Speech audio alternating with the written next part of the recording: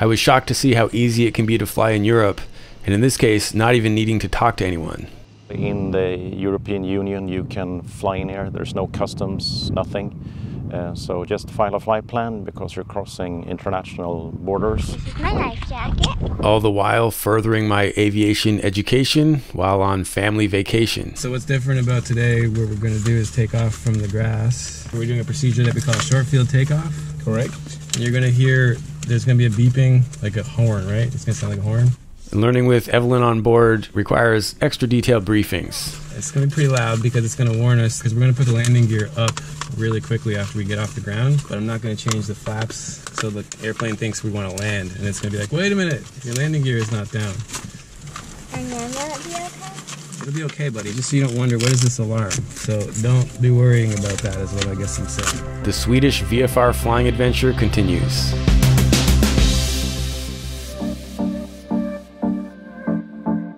Gotland, Sweden. Oh, nice. Firm. That's good for the arrow. Yeah, okay. Welcome to Bunge. After a water crossing flight to get here with my family, we've arrived.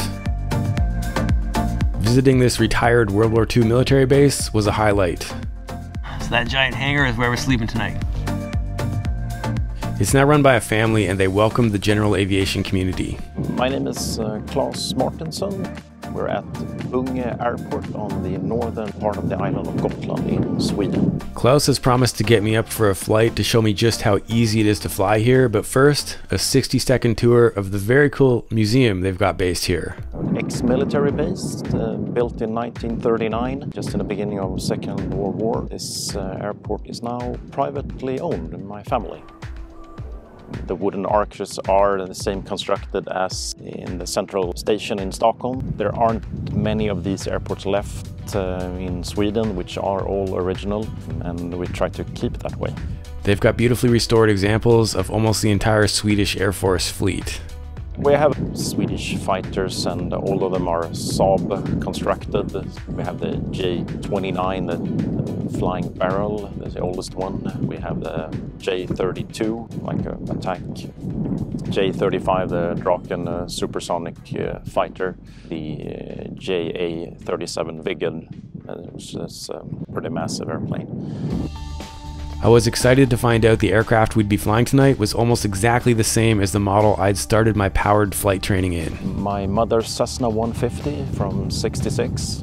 So this is the mighty 150. Yeah. Watch out. Whoa! It's our little moped here at the airport for just flying around the airport. It's super easy.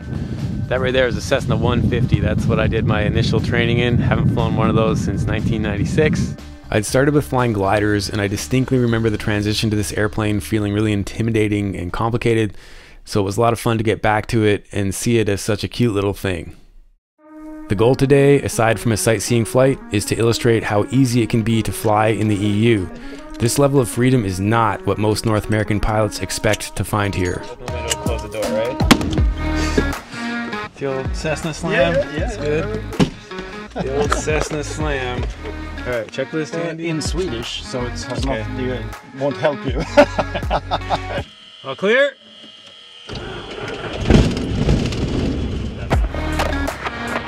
Check 1, 2. 3, 4. Very good. Alright. Push to talk is where? Right there. Yeah. Yeah. Okay. Yeah. So I'm going to say, how do you pronounce this place? Bunge. Bunge. Yeah. And boom traffic, it's Tango Delta is going to taxi to hold short of 16 for run-up in Bunge. Yeah, take the grass here. Oh, sure. Yeah. It's really nice with the Cessna because it's so simple. It has nothing, it's like a moped. It's, and that's what's charming about it, that it's all,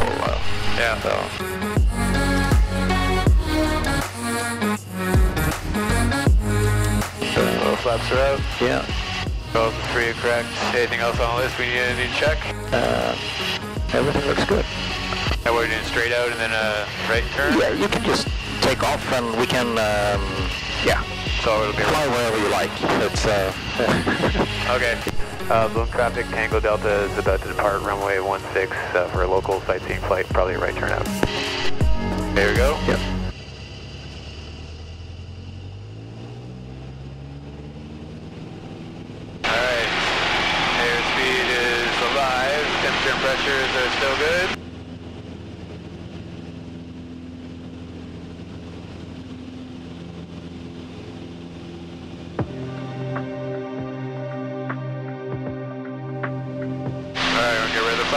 Yep.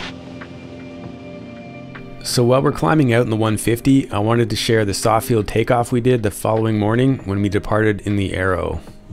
Clear prop.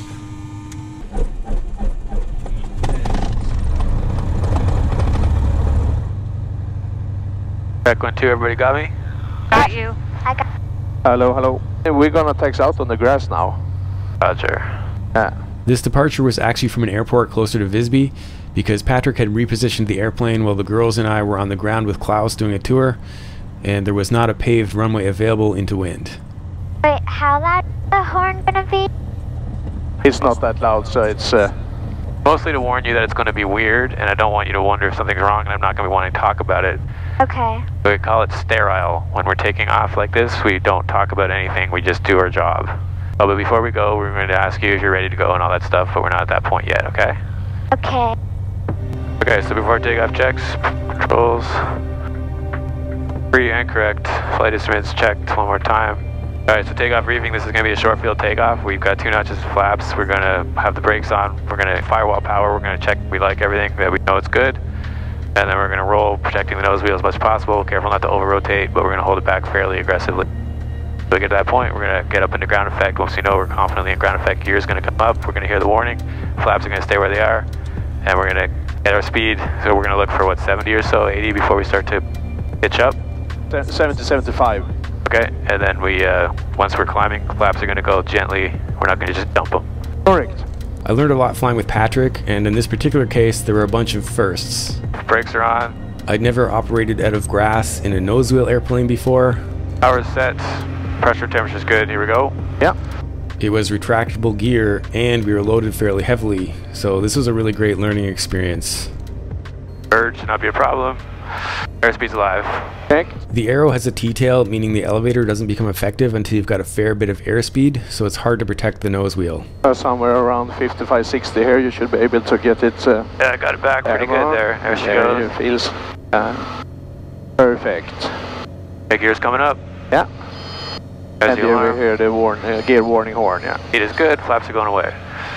Start with 1 step of flaps. And we can go all the way. Perfect. Climb with around 90 knots. That's where we're at, so it's pretty Perfect. good. That departure flight with my family involves another water crossing, so that'll probably be its own episode. But for now, let's get back to Bunge with Klaus giving us a tour both on the ground and in the air. This is a road that's actually a runway, so the Swedish Air Force uses it sometimes for, now it's just for training, but before this was a part of their defense system that if they couldn't use the big runway at the main airport, they went to one of these road runways. If they would use, they would close off the road here. It looks like some cars have fun with it. Yeah, it's a good place to drive fast.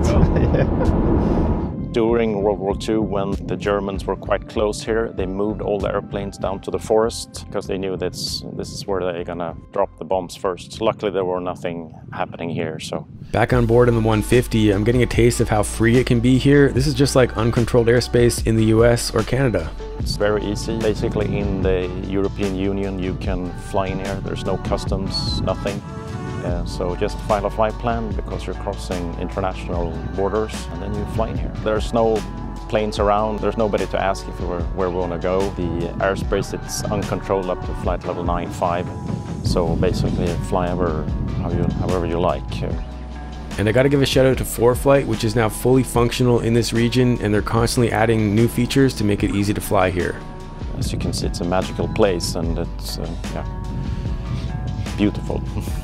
And here's a chance to plug both 4Flight and this awesome location. I think it's pretty well trimmed, but do you want to take it if it needs to be taken? Yep, a couple shots. Yep. Just like when flying at home, it's important to check the comments for airports for handy tips, local services, or anything else, and that applies here too. Maybe I'll try opening the window? Yeah, no problem. I can turn down the speed a little so it's not as windy.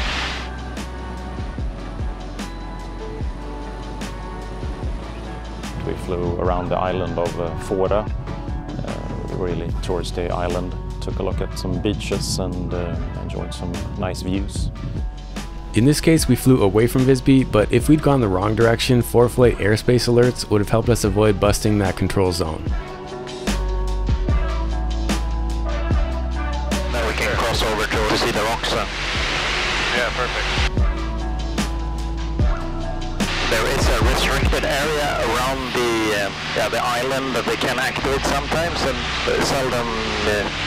I think it's only once that for the last year they've been activated. At one time my mom landed the Cessna and the military was waiting for her. That's like a classic Swedish neighborhood. Yeah, I think so. Klaus is very humble and he's got a pretty impressive resume, so it was really cool to fly with him. He's an A321 pilot and a key part of a new initiative called the Day Experience. They filled his Airbus last year and flew to Aero Friedrichshafen, and are doing it again this year with 2 planes chartered from Sweden. So if you're in Sweden, check out thedayexperience.se, as you don't want to miss this upcoming trip happening April 17th. Klaus and the rest of the core group that are putting these trips together are organizing them with the same positive energy that they put into coordinating the trip when my family and I were there. So I'm doing what I can to put the word out to help promote these things, because it's a really cool initiative they've got going.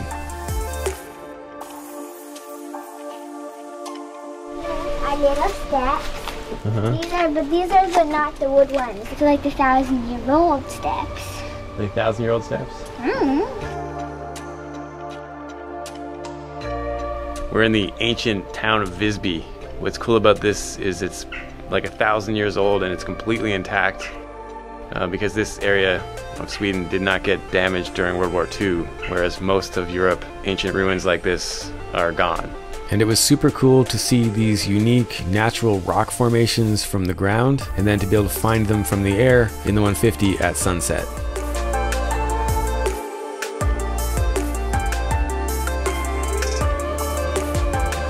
Wow, even from up here you can really see they're like towering.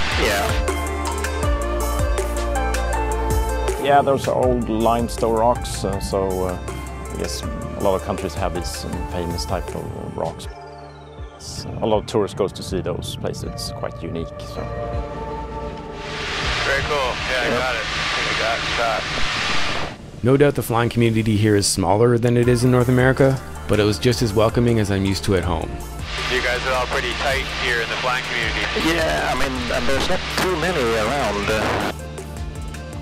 I can take it. Yep. Zero controls. Just get to the coast and then follow that way. Yeah. I see what you mean about you can just go anywhere. Yeah, it's and I mean, for me, it's so easy to go up flying. It's just to pull out the plane and go. There's nobody to ask, nobody, no ATC. It makes flying fun. So. Another flying de-stressor is the graphical NOTAMs layer in ForeFlight. When you're just doing what we're doing here and flying around for fun, it's nice to be able to get this level of situational awareness to avoid busting anything. But I see what you mean, it's a darker color than that. It's also deeper probably? Yeah. Are there fish in these lakes? Yeah, there is, yeah. You can really see the different color. Yeah, I see it there now. Yeah. This fly has still managed to be on board. That's pretty impressive. You're flying? I got it. Yeah. Okay, so orient me, that's 09. Yeah. So what do we want? 16 is that way? Yeah, you're basically towards the town and then in, but we could land 09, so just into the wind. Yeah. It was surreal to be landing a 150 again for the first time in a long time in the Swedish countryside. Alright, stop and drop and do it. Yeah, you can try it, yes. I usually have like a 25-degree flaps. Carpine on. Flaps coming down. That'll be a bit of a teardrop. Yeah. 25 flaps? Yeah. And I usually aim like at 65 miles per hour. That's usually good. Alright, Bunge traffic. It's Tango Delta setting up for final 09.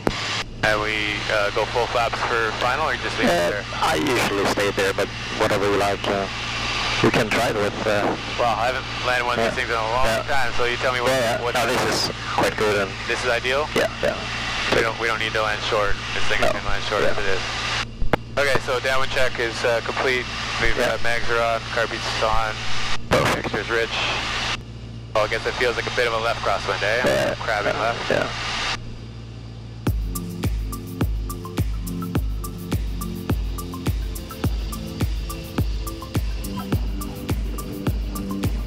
Perfect. Well, thanks a lot. That was really fun to fly one of these again. Yeah. First time I flew one of these since 1996. And blown traffic, Tango Delta is clear of 09, taxiing on 34, back to the grass to the hangar. So over there is a hostel, so when people fly, they just walk over the runway and you can live there, so it's pretty neat. That's pretty cool. If you'd like to explore flying here, definitely reach out to Klaus and his mom. There's information in the description, or you can put any questions you've got in the comments and we'll try to answer them there. People like it, so quiet, nice. It's free airspace. You can stay in the hangar, you can rent a car, and it's yeah, have a barbecue maybe. Just down from a beautiful flight over this awesome island here in Sweden. It's really cool to see how the basics just really come back to you with an airplane like that. Pure, simple, basic. Good times. Until the next one, keep your flight chops sharp. What do you use the mirror for? I don't know, to look good. I don't know.